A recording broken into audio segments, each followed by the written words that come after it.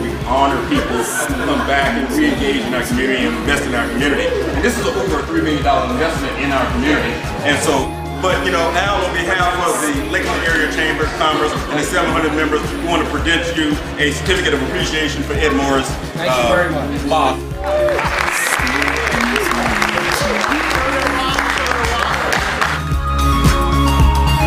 Can we stay?